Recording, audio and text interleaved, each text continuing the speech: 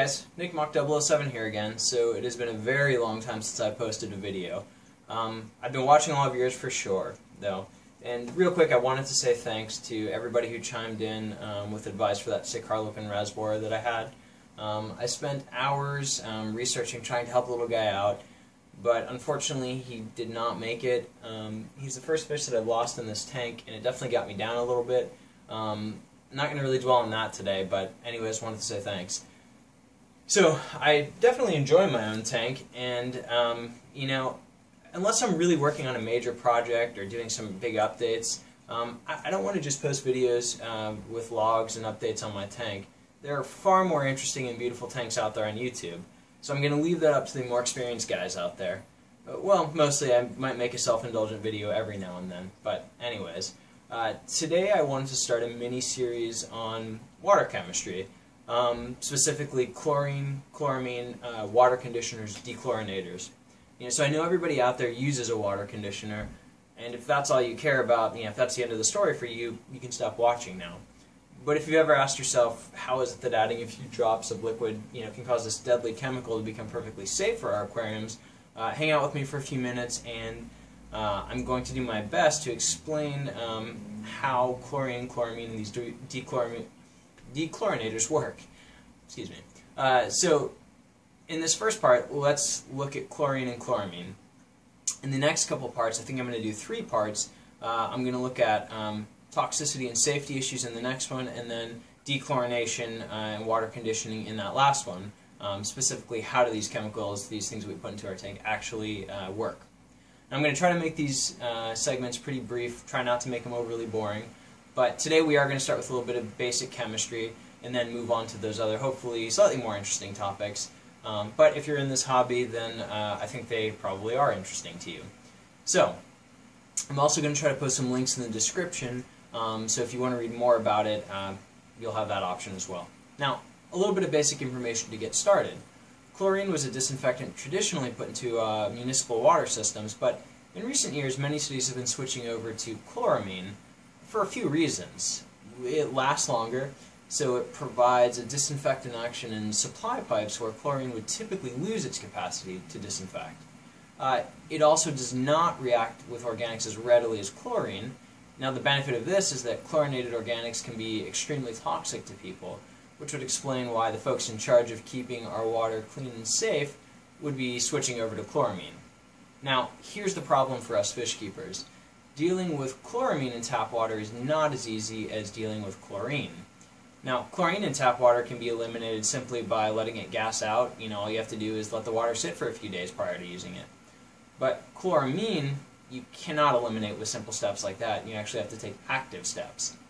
So, alright, before we get any further in our discussion of chloramine, let's take one step back and get to the main point of today's talk, the chemistry lesson. So, let's start with, what is chlorine? Well, chlorine, or Cl2, is a greenish gas at room temperature. It's still used to disinfect in some water supplies, and it's also used to make chloramine, which we'll discuss in a bit. Now, when dissolved in water, it forms dissolved Cl2, and it also reacts with water to form hypochlorous acid and hydrochloric acid. Now these acids also dissociate into hydrogen, chloride, and hypochlorite, with the extent of that dissociation depending on pH. Alright, everybody with me? Any questions? No? Excellent, let's go.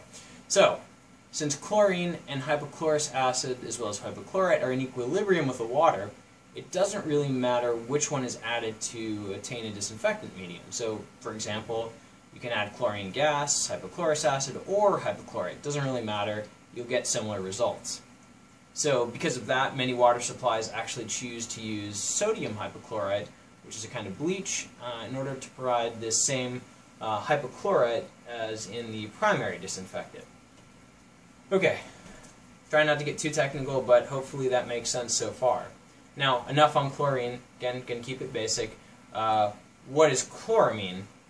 Because this is probably what most of us are dealing with in our waters these days. So, chloramine is formed through the reaction of dissolved chlorine gas, forming hypochlorous acid, and ammonia in tap water. Now, chloramine is a term that actually describes several related compounds. Monochloramine,